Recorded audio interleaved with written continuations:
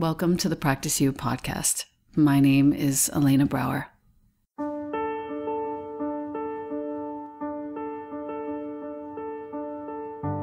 Together, we'll explore and enjoy content and conversations around mastering transitions in our relations, our wellness, our careers, our families, and especially in our missions and visions.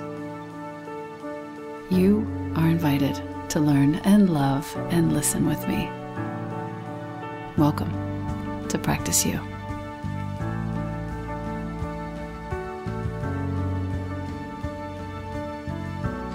Welcome back to the podcast. I have with me today a new teacher to me, someone who's younger than me, someone who makes me proud to be a student. Her name is Chloé Valdary. Am I saying your name correct? Yes, that's correct. Perfect.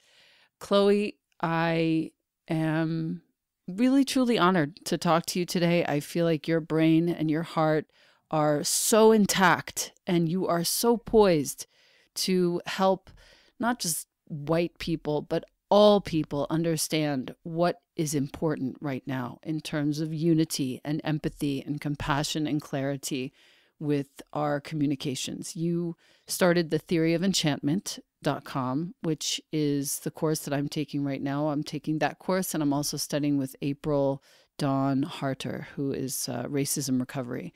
And the two are so perfectly complementary to each other. After spending a year at Bartley as a Bartley Fellow at the Wall Street Journal, you developed the Theory of Enchantment, which is an innovative framework for social emotional learning. This is something that I studied a few years ago, actually, and I'm obsessed with the work. And I feel like it helped me be a better mom and a better teacher. This is also about character development. It's about interpersonal growth. And the course wonderfully uses pop culture as an educational tool. You've trained around the world. You've been in South Africa training, the Netherlands, Germany, Israel. Your clients have included high school and college students, government agencies, business teams. You've lectured in universities across America, including Harvard and Georgetown.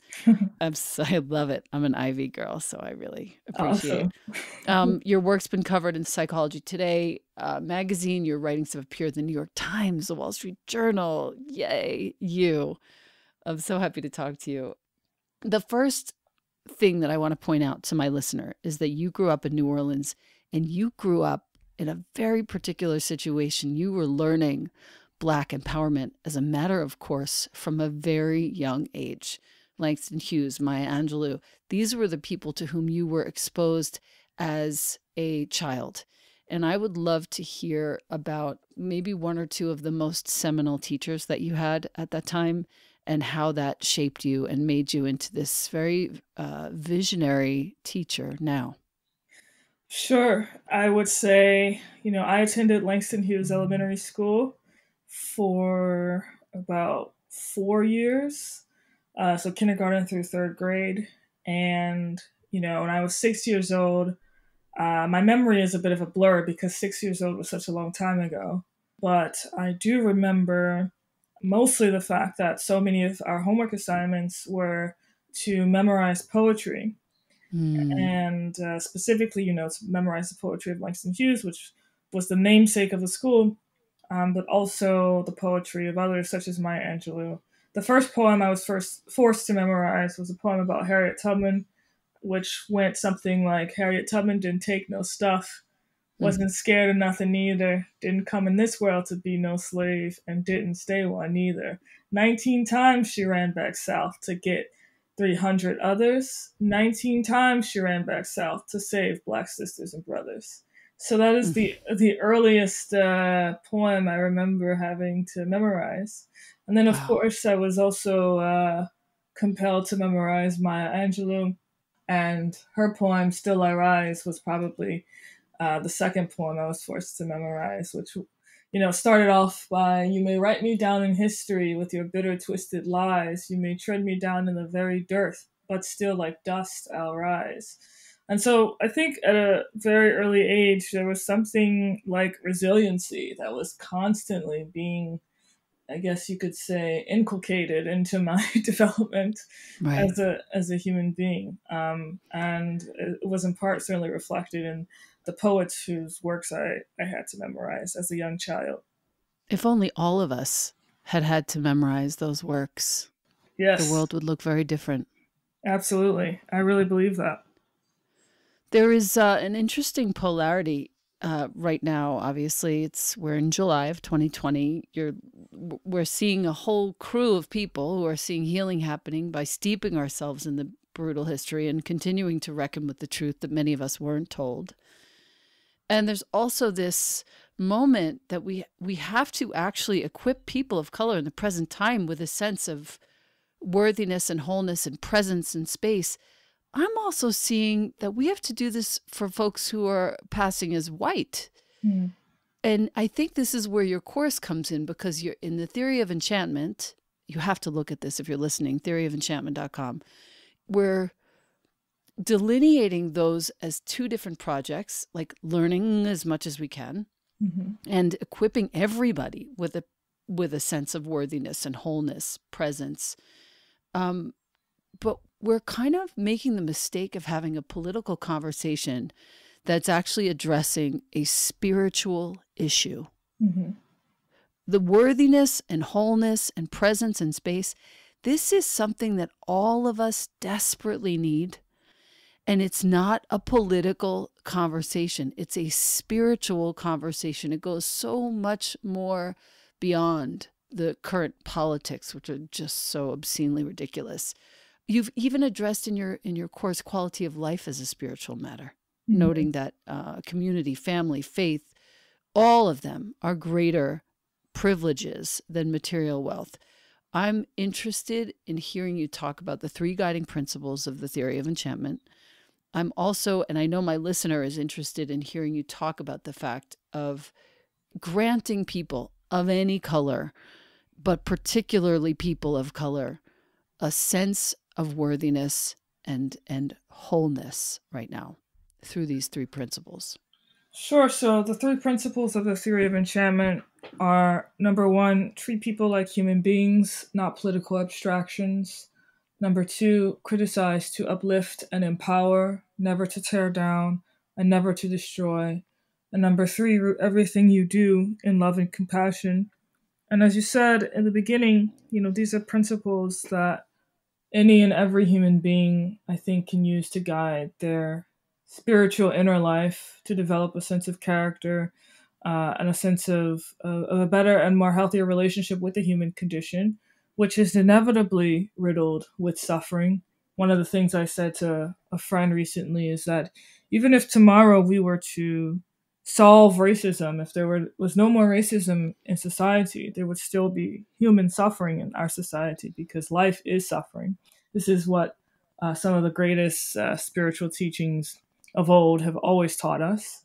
And so, the Theory of Enchantment is really meant to help people confront that suffering head on, develop tools for resiliency, and be able to successfully overcome by having a sense of inner contentment and a sense of wholeness with themselves, and take that sense of wholeness and then sort of communicate it to and apply it to their relationship with others.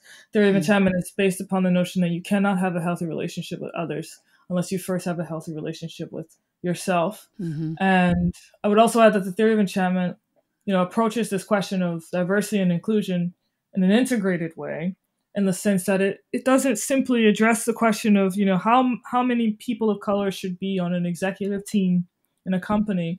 I think Theory of Enchantment addresses the issue in a much more deep way, in the sense that it forces its students to actually grapple with the ideas and texts written by many prominent African-American writers, spiritual thinkers, who are also the forefathers and mothers of this American Republic, Right. and who taught us something about how to properly critique the ills of society, racism and otherwise, without losing one's sense of sensuality, as Baldwin put it, without losing one's soul, as it were, without losing an ability to, I think, be in touch with oneself and to delight in being alive simply for the sake of being alive.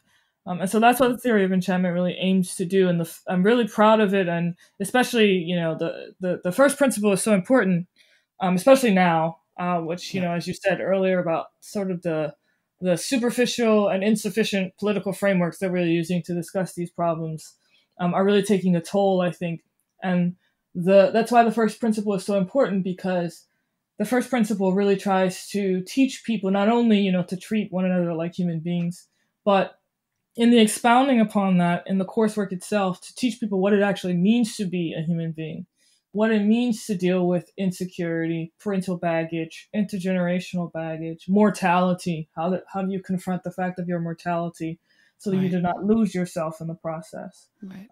And so this is, universally applicable. But of course, as people of color are going through in this country, I'm having to engage in conversation with our white brothers and sisters who may not have known about, or may not have known to the same extent about, the historical injustices that have happened in this country. Mm. I think that these will be tools of resiliency and compassion that will help light and guide the way. There's no question. The presence that you have infused into the course with modern references, music, pop culture, incredibly effective. I have never seen anything Yeah. like this course. Never. The lesson in one of the first modules of holding two very disparate truths or realities in one space and not needing to agree I was sold instantly. Because that's happened now in a bunch of conversations, actually, with teachers of mine and friends of mine. And it's cool. We don't have to agree. This Yep. is what I feel. That's what you feel. Can we still host within our bodies empathy for each other? Mm-hmm. The observation that was made by one of the students after reading the excerpt from East of Eden, which I died over, I forgot all about it, regarding empathy. People never know. This is for my listener, an important point. People never know what you're going through or what baggage you may have or walk around with. And neither do you know the depth of the similar baggage that others may have. And he wrote this. This was something so important to read at this time. We have to remember, if you're listening to this, we have to remember you just have no idea what people are going through. You don't know what their mother did to them or their father didn't do for them. You have no idea who was around when that person was 5, 10, 15, and how that's playing out for them right now in their interaction with you. So just one of the main teachings of this course thus far, for me, I'm more than halfway through, is empathy. Can you just remember that everyone has as much, if not more, baggage as you do? And can you just soften yourself a little bit? Be aware that the possibility that others might have that can help us begin to understand when their behavior is seemingly irrational, incomprehensible. I can't thank you enough for that. In that same module, in the end of Halevi's book, how he lets go of the animosity that he had toward non-Jews, and he chooses inclusion over extremism. Today, you point out that he works as an educator in Israel, brings Muslims and Jews together. In the book, his father's trauma was real and powerful, but instead of transferring that trauma through him onto others, he transformed it into empathy. And it's the same teaching in East of Eden, you point out, Timshel, which is a Hebrew phrase, Timshel, transliterated, which means thou mayest. I remember this in Hebrew school. I'm a Jewish girl from Long Island, and I was raised on Hebrew school, and I know that you have Jewish heritage. Is this true? Well, it depends on who you ask. So, so my father, my grandfather on my father's side, was a huge fan of the Jewish community. He gave his sons Jewish middle names. So my Wow. father's middle name is Jacob. Wow. Um, to honor the Jewish community. And it has been said, and this may be apocryphal, I have no idea. It has been said that my grandfather at some point actually converted to Judaism. I can neither confirm nor deny that. So it's possible that I have some Jewish heritage, but certainly on a deeper existential and philosophical level, many of my teachers have been Jewish. Many of those who have taught me a philosophy that I cling to and that has informed my view of the world has certainly derived from Jewish spiritual texts. So I am certainly in deep relationship with that community and with that philosophical tradition. So let's talk about thou mayest, because implicit in that term is the idea that while, as you say in the course, while human beings often have baggage that's passed down to them from their parents, Mm-hmm. we still have the power to choose and craft our own destinies, beliefs, and choices, regardless of our situation. We always have the power to choose. Read Viktor Frankl's book again, Mm-hmm. and you'll see that again. That's what distinguishes us as beings on the planet from, an animal. How important is it for you?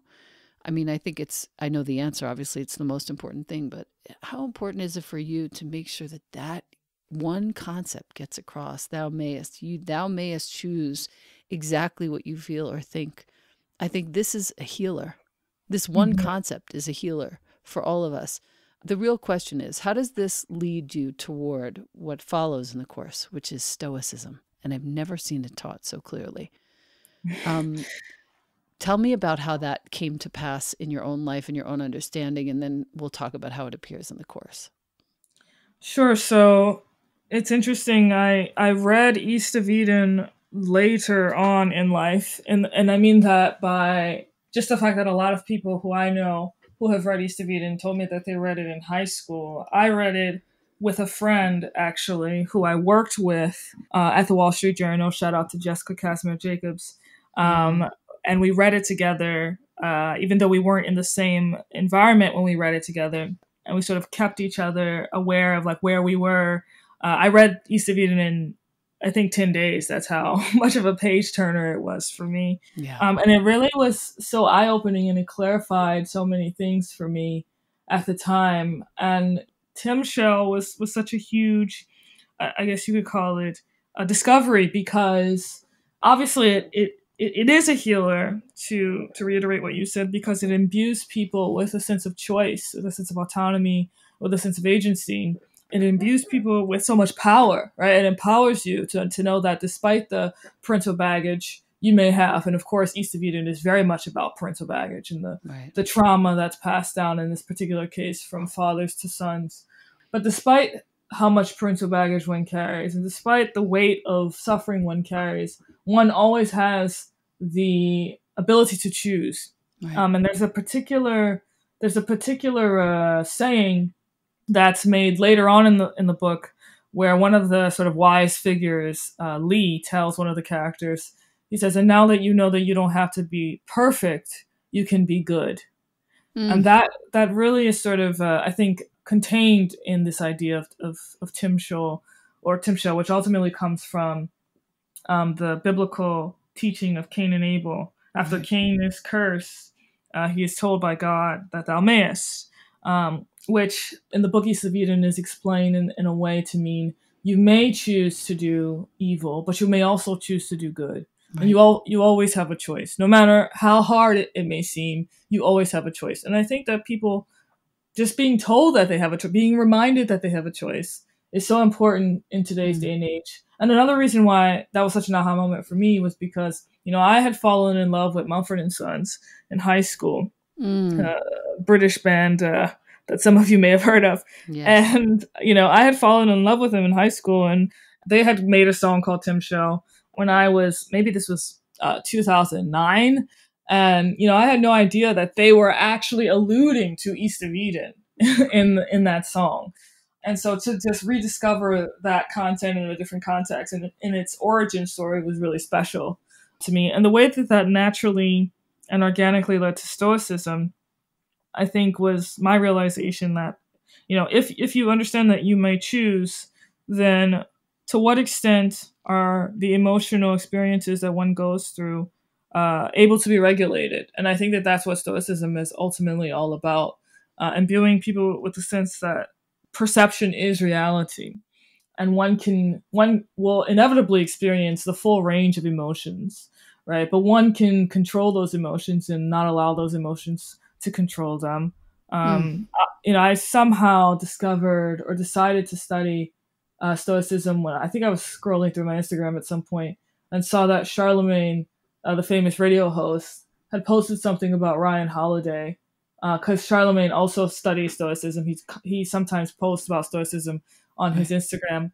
And so he had talked about Ryan Holiday, and I decided to buy a book called Everyday Stoicism by Ryan Holiday, and that's how I got into it.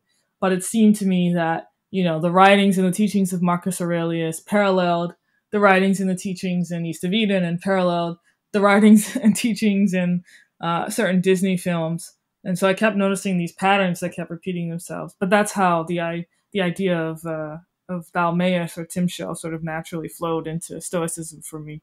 Yeah. And when in the course you talk about the Greek Stoic Epictetus, who once said, quote, "The chief task in life is simply this, to identify and separate matters so that I can say clearly to myself which are externals, not under my control, and which have to do with the choices I actually control. Where then do I look for good and evil? Not to uncontrollable externals, but within myself, to the choices that are my own." And upon reading this, I realized it parallels the fourth way. I don't know if you've ever studied it, but it parallels the fourth way a lot, because in the fourth way teachings, you learn that there's this sense of divided attention. I have part of my attention on what's happening around me, the whatever conflict, chaos, anything that's happening externally, most of which I am unable to control. And I also have part of my attention on what's happening within me. And it's exactly the same concept, the primary teaching. We can't control and rely on external events. We can only control ourselves and our responses. So I appreciated that, because I think right now more than ever, this is, it's critical. It's critical for all of us. It doesn't matter what, if you've taken a side, it doesn't matter what side you're on. You have to take yourself on, as you said first. One of the things that I learned was from this course also the Stoicism training for the civil rights sit-ins in the 50s and the 60s in Texas and Virginia and North Carolina. This was critical to my education on the history and experience of people of color in this country, particularly Black people. The quote goes like this: "The key to the sit-in is nonviolence. It takes a tough inner fiber, neither to flinch nor retaliate when, occasionally, hooligans pick on the sitters in, to discourage them or provoke them into some violent act. Fearing the stress on sensibilities and temper to which a sit-in could be subjected, the high school and college students of Petersburg, Virginia, studied at a unique but punishing extracurricular school before they attempted sitting in. In the course, which they ironically call social drama, students are subjected to a full repertory of humiliation and minor abuse." Can you imagine, to train for this? These include smoke blowing in your face, hair pulling, chair jostling, coffee spilling, hitting with wadded newspaper, along with such epithets as things that I will not repeat. Anyone who gets mad flunks the course. Now, I ask you, listener, listening, can you imagine that in the 50s and the 60s, people had to train to be harassed while they were sitting in peaceably for a cause in which they believed, for a cause that represented unification, truth, and equality? I'll ask you to cut to the present day. I was just talking to a friend of mine who's up in Pennsylvania temporarily, and she said she went to a protest, peaceful, people sitting, and around the rim of the square where the protest was occurring, pickup trucks, Confederate flags, and visible firearms circling like dogs the sitters in. This is no different than the 50s and the 60s. No different. And never before has your work been more important. Yes, it's very apropos, I think, that we're speaking about this just days after the passing of John Lewis, who was, of course, involved in these kinds of protests and sit-ins as the chair of SNCC at the time. But it's important to recall that the reason that Stoicism was used as a tool and a tactic to commit oneself to nonviolence was because of the teachings of Dr. King and other pastors like him who promoted this idea of agape love, which is, of course, part of Christian philosophy, which is love for its own sake, love for one's fellow human being, because that human being was made in the image of God. This is true for the person who is protesting with you. It is true for the racist who hates you. It is true for the neutral bystander. And in this sense, it is an incredibly radical idea. And we are actually continuing to see, even today, how radical this idea is. And one of the things that strikes me as curious is the fact that even though we celebrate MLK Day in this country, I don't think, and I include both Black and white Americans, and Americans of every background in this statement, I don't think that the majority of us has spent enough time actually engaging with the ideas of Dr. King, really trying to internalize the ideas of Christian agape love, which is a very difficult idea, not only in theory, but also in practice, to say to someone who is harassing you, who hates you because of your skin color, I love you.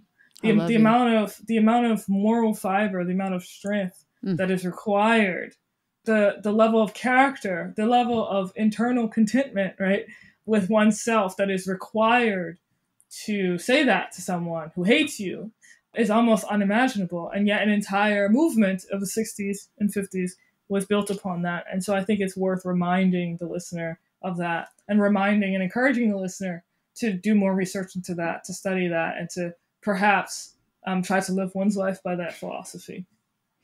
My life has been significantly enhanced by thinking about this for the last several days, weeks. And when we go into the principle number 6, practicing misfortune, this ties into what you've just said, so I want to stay with it. When I look at Donald Trump on a screen, when I read about him in the Times, who hilariously calls him Mr. and not President, or any other publication for that matter. They refuse to call him president, by the way. It's really funny. But I can look at him now, and this is what this has taught me, this course. I can never thank you enough. I look at him and I see a child being mentally abused. This is the only way that he could come through in this way as an adult at this time in our history. So reckless. There must be so much fear and so much damage. And so I can look at that person, that face, that the obscene untruths that emerge from his mouth, and I can see the boy, and I can love that boy. Yeah, that's powerful. That sounds crazy, I realize, to some of you who are listening, but I promise you, it has freed me up inside. That's pretty powerful. It's very satisfying to me. Perhaps that's not the right word, but it's very satisfying to me to hear you say I get it. That you can see the fear. Yep. Because I think that once you recognize that certain people are coming from a place of fear, it totally changes the lens through which you see them. That's right. And it, at least for me, I am less inclined to descend to my baser self and hate a person once I recognize that the aggression that they are putting out into the world is coming from a place of fear. So. Even in his grimace, his ridiculous grimace, the color of his hair, the color of his skin, all of it is a mask. Yeah, it's a facade. All of it. Yeah. Principle number 6 in the 6 practices, rather, of Stoicism. Ryan Holiday writes about this in that book, The 365 Days, which I think is a great book for everybody to have, honestly, at this time in history. Quote, emotions like anxiety and fear have their roots in uncertainty, rarely in experience. Anyone who has made a big bet on themselves knows how much energy both of these states, anxiety and fear, can consume. The solution is to do something about that ignorance. Make yourself familiar with the things, the worst case scenarios of which you're afraid. Practice what you fear. Whether a simulation in your mind or in real life, the downside is almost always reversible or transient. It's almost always going to pass. I mean, it will always pass. We all die. It will always pass. We die. We die. We're all going to die. Yeah. I love talking about death too, but that's another podcast. When we make ourselves familiar with what scares us, I think this is what's important. And even in me looking at Fox News, because that scares me. It scares the Yeah. level of ignorance and arrogance. It actually does bring me fear. But the more I watch it, if I look at it and make myself familiar with the storylines and the ways of seeing, the ways of thinking, I get less afraid and I get more committed. And I think there's something very, very valuable to this sixth practice of Stoicism. Hmm. I want to thank you for that too. Well, I think it's connected to one of the themes of Stoicism, which is meditate on your mortality. Right. And the practice of the teaching, rather, of practicing your misfortune ultimately is connected to this idea of meditating on your mortality. And this is why this is presented under the umbrella of the first principle of the theory of enchantment. To be a human being requires, or to be alive, to be fully alive, requires that you confront the most important facts of your life, which includes the fact of your mortality. And I think from there, one can actually train themselves to be able to bear anything once one makes peace with the fact of their mortality. Right. And so that sixth idea, I think, flows naturally from that idea of meditating on your mortality. Which then flows into your very deft comparison of criticism and care when we move into the principle of theory of enchantment, which says criticize to uplift and empower, never to tear down or to destroy. Criticism is defined as the expression of disapproval of someone or something based on, this is important, perceived faults or mistakes. Perceived is critical. Care is defined as serious attention or consideration applied to doing something correctly or to avoid damage. Okay. If somehow, I just feel like you're an old lady. You're like 85 years old in there. If somehow we can combine criticism and care together, I've been applying this, get this, in my relationship with my man. To, as soon as I see something that is a perceived mistake of his, note I'm emphasizing perceived, I instantly go to, okay, how can I give serious attention or consideration to avoid damage as I ask for something different? It has completely transformed the way that we relate to each other. Wow. Yeah, completely. It's unbelievable. And so the listener, can you please look up the definitions of criticism and care, write them down in your own hand in your journal or somewhere. Put them up on your wall if you have kids, if you have a partner, if you have a roommate, if you have a parent, anyone who's around in your space, a sibling. And commit your household to practicing the two in tandem. One is not allowed to be without the other. And you will start to see that even when you want to care about somebody, but you can look and see what are the perceptions I'm pouring into this care, you might even refine the way you care about people, which has been happening to me. It's so powerful to think about this. And then, of course, you have us watch the Tupac and Maya Angelou story, which is incredible. Let's summarize it for the listener. I'll start and you can finish me off. So Tupac and Maya Angelou are on a movie set. They are both working together. Tupac is, peacock feathers up. And Yes. as he is, I'm such a huge fan of I cried when he died. I cried when Biggie died. You can't even imagine. I'm such a hip hop girl. And they're on a set together. Maya Angelou is seeing him treat someone on the set with no care whatsoever. This is true? Yes. She then proceeds to call him over. And I'll let you finish the story because it's so beautiful how you tell it.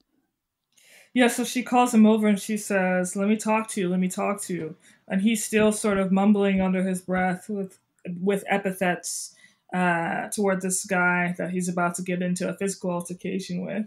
And she says again, come over here, let me talk to you, let me talk to you. And finally he comes over and she tells him, don't you know that my generation has been waiting for your generation to come along, pleading for your generation, praying for your generation, hoping for your generation. And it is our hope that we have placed upon your shoulders and we desire for you to live up to the legacy and to live up to the promise that we started to build, but that we are waiting for your generation to fulfill. And she starts to criticize his behavior in a manner that indicates that she believed in him, that she believes in his potential, that she believes in the promise of both him in particular and his generation at large. And the story goes that in the very next moment, Tupac actually started crying because no one had ever criticized him in a way that indicated their actual belief in his potential and their belief in his future. And so the next day, when they were both on set, it's not as if he had made amends with this guy that he was about to fight, but he, as soon as he saw Maya Angelou walking in the hallway, he straightened himself up and he made sure to comport himself and present himself in a way that was appropriate and that she would have looked upon with admiration. And he said to her, "Good morning, Miss Angelou." And his behavior literally changed in the face of someone or in the presence of someone who told him explicitly that they believed in him. And there's a universally applicable lesson here that a person will not develop character and cannot develop character unless they are valued. And this may seem counterintuitive because if you're dealing with someone, again, who is acting irresponsibly toward you or behaving in a manner that you disapprove of, it may be very easy for you to impulsively respond to that person by denigrating that person, by telling that person that they will never be anything, by telling that person that they're trash, so to speak. But that person, if you want that person to develop character, you actually have to value them. You actually have to care about that person. You have to believe in that person's potential and invest in that person's potential and speak to them in a manner that suggests that you believe in them. And in this particular module in the course, you ask relating to the text section, you actually ask when you criticize others, how can you do so following Dr. Angelou's method? How can you, what tips can you practice is the next question, to remind yourself that when you criticize others, you should do so with their well-being in mind. What a different world it would be. And how would you want somebody to criticize you? What a beautiful consideration, listener. How would you want somebody with whom you disagreed to criticize you in order to uplift and empower you? Think of the words that you would want them to use. And then do not diverge from those words. Such a beautiful teaching, such a mature teaching. The last section that I wanted to talk about the course is you go into The Lion King. I'm so happy. We love this. My kid is 14 now. We watched it over and over. We even went to see the play in New York. But Simba learns to practice stoicism in that transformational moment that we all know of. He confronts the spirit of his father. He confronts the nature of his own mortality. He focuses on what he can control, forgoes obsessing over what he cannot control, which is obviously the past. And he learns to take that sort of satellite view that I always think about particularly when my kid is, being in some way unpleasant or uncaring. I just go way up into the satellite, and I recall being 14 and how it felt to be with my parents for any length of time, much less all the time. The lyrics to this song, you point out really deftly that there is the heart, the head, the heart, and the feet. Head says, what's something that you've learned so far in this curriculum that made you think? And I love this consideration at the end of this particular section. The heart question, what's something that you learned so far that made you feel? And when you look at Simba, you can feel the transformation happen. You can feel the moment where, the listener, you can think about this in your own life, that dreadful, sad, also exhilarating moment when you realize your parent is not a superhero and you're both, I'm going to curse, you're both completely fucked and completely free. Yes. And then your feet. What's something you learned so far in this curriculum that you'll actually take with you? These are all such good questions. And what I've taken with me, I can't even put into words, but I have basically over the course of this entire talk, so many practical cues that I'm using, not just in my own recovery from racism, but in my relations with my family, in my relations with people that seem to be in conflict with me, but in fact, nobody's really in conflict with me. They're just having their own experience. Mm-hmm. So I'm really grateful. I'm so happy to hear that you've taken so much so far from this course. You know, it was really a joy for me to put it together, and also the fact that I ended the teaching of the first principle as applied to the self with the Lion King was such a was such a fun thing for me to do. It's beautiful. It's really well done. Really well done. Third module in the theory course. Last couple things. Consider the following observation that James Baldwin made about the villain, quote unquote, in the Jim Crow South in 1965. Quote, now I suggest that all the terrible things that can happen to a human being, that's one of the worst. I suggest that what has happened to white Southerners is, in some ways, after all, much worse. This is so interesting than what has happened to Negroes, because what's happened to Negroes there, because Sheriff Clark in Selma, Alabama, cannot be dismissed as a total monster. I'm sure he loves his wife, his children. I'm sure you know he likes to get drunk. You know, after all, one's got to assume he's visibly a man like me. But he doesn't know what drives him to use the club. This is so crucial. This is where John Lewis, rest in peace.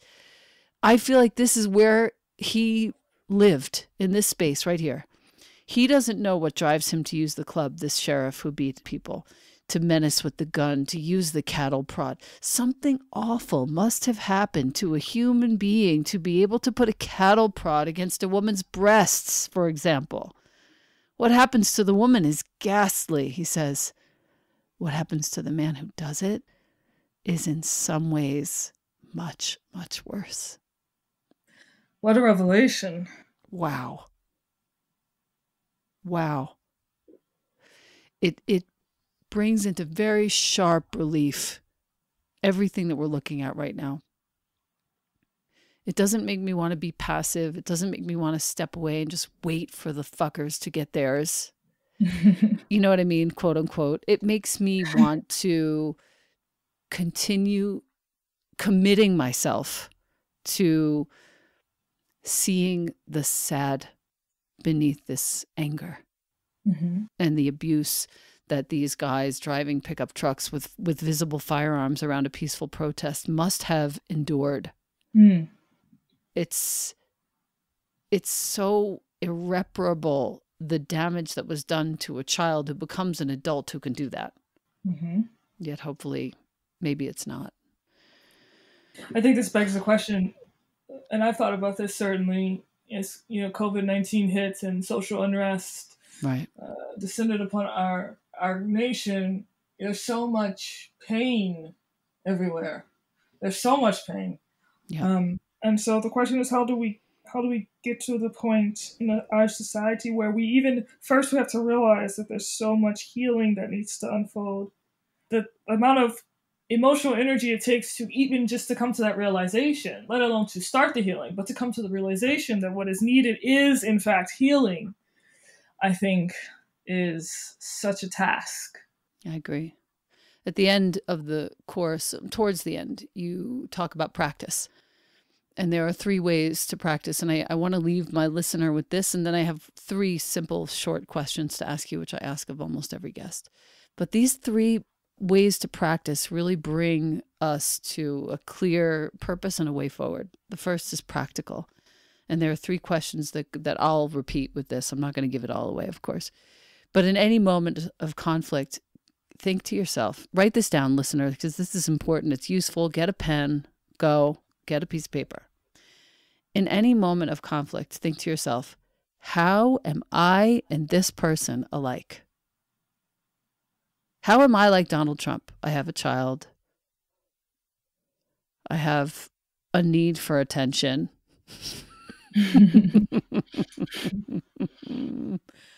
I have a desire to lead. I have a desire to do what I feel is good in the world. Right? I could go on. There's a lot that we have in common, actually. 2, what values may we both have or share? Third question, what feelings of fear and insecurity might both of us have experienced? Okay? These are crucial questions. You will never find yourself in those spaces of like, I can't do anything about this. I can't even look at it anymore. It's so awful. It's like, no, we're all here. We're here, and he's here, and it's happening. So how do you practice looking at it? The second way is probing. And I'm not giving all of the pieces of this one because I think it's important for folks to take the course, but writing new goals related to empathy and understanding the self you want to practice in your daily life.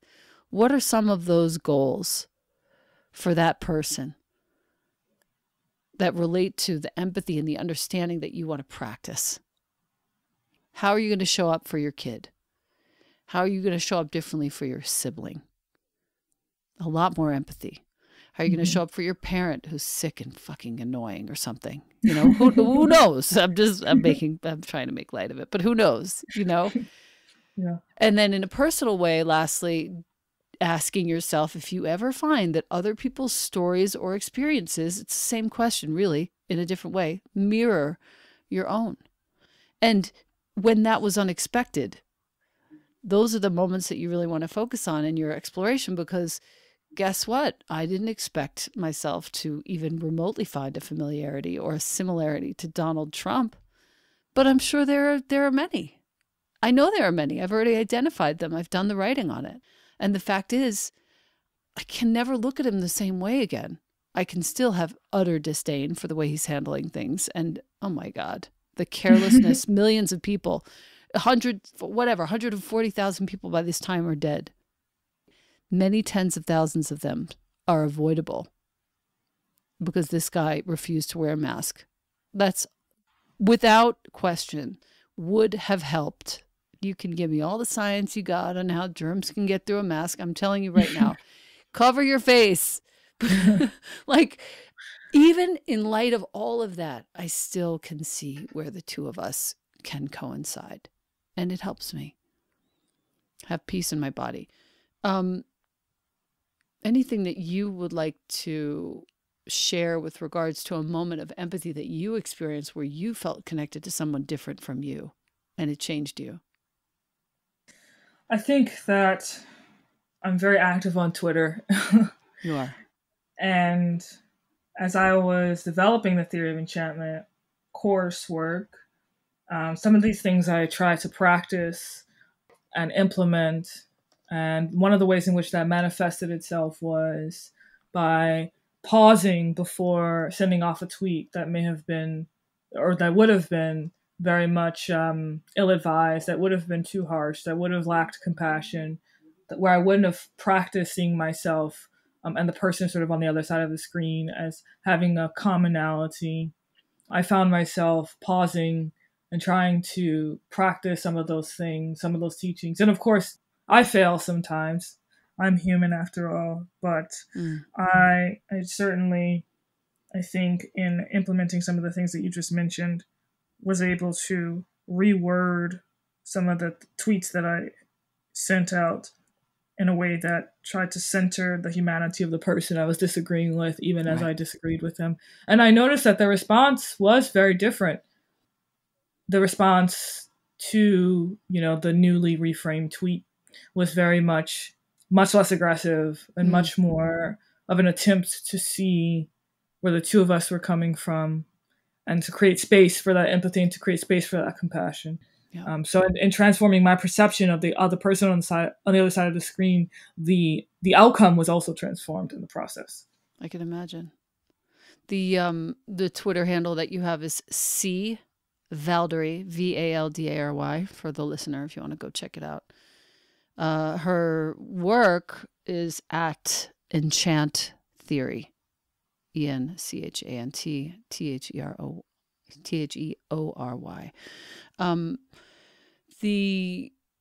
It's funny, you wrote an article in 2017, your first piece in the New York Times. The title of that article, it's an opinion piece, Why I Refuse to Avoid White People. How? You're so old. You're my old lady friend. How old are you now, though? I'm actually turning 27 tomorrow. So. Oh, happy birthday, woman. Thank you. What a special moment. But you're 85 already. I'm convinced. Some have said this to me, so I'm not surprised to hear you say it. It's so true. The 3 questions I ask every guest are simple and fun and meant to be as light or as deep as you wish. So you get to ask, answer them as you wish. The first is, what in your space personally or in your personal sphere needs to be healed right now? Ooh, that's you're with the heavy hitters. I know, sorry. No, that's okay. But you could take it light. You could take it light and just go to what's really at hand. What needs to be healed? Yes. So I think that Maya Angelou has this quote where she says, "Love liberates," and I think I'm still trying to fully internalize that. Yeah. In all of my relationships, including my non-platonic ones. I'll leave it at that. Please stay with that. Yeah. Stay with that through your 30s and your 40s. It's going to be really helpful, I promise. Yeah. The second question is, what's your favorite view? And some people go to, I had young Pueblo Diego on here, and he was like, from deep inside in his meditation, he began to expound. It was profound.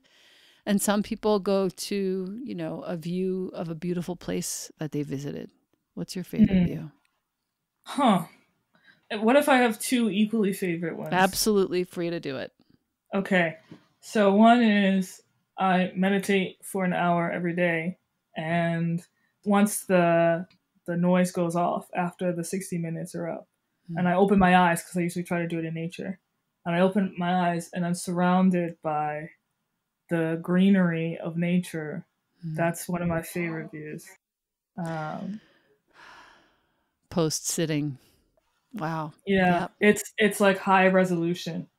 And if you keep doing it every day, everything becomes a higher resolution. You see everything with higher resolution, which is quite beautiful. And my other favorite view is a view that I've only seen once, but it would have to be when I was in Rome in 2016, and I saw the sculptures of Bernini for the first time. Oh, dude. Yes. That's actually in part where because I was working on Theory of Enchantment. I was working on a thesis paper. I was still at the journal. And when I saw Bernini, one of Bernini's sculptures for the first time, an aha moment came to me about the Theory of Enchantment. So that will always be a memory that I have that's meaningful to me. I get that. The layers of that work, I can't even. Yeah. Third question, what does prayer mean to you? Ooh. Oh, you're really good at this. I just love asking the good questions. We get, we go places. It's interesting. There's a quote from one of my favorite movies, Dangerous Beauty, which chronicles the life and times of Veronica Franco, the famous courtesan of Venice. Dude, I gotta watch that now. Oh, it's so good. During the Renaissance. I'm watching it tonight. Amazing. It's so good. It's a cult classic. Where she's being questioned by the Spanish Inquisition, and she says something like, "I confess that I chose passion over prayer. Such passion is prayer." And so every time I think about this question that you pose, what does prayer mean to me? I mean, that quote immediately rose up out of the depths. I find that to be true for me in my life. And I try to live a pretty passionate life. And I find that creating art in the form of especially music and meditation, when I sit and meditate, both of those are moments of prayer for me. So. Yeah. You just inspired me to lengthen my meditation too, which I'm excited about. Thank you for that. Awesome. Yep. It's a true story. Chloé, I am once again impressed, grateful, and thrilled to watch you grow up.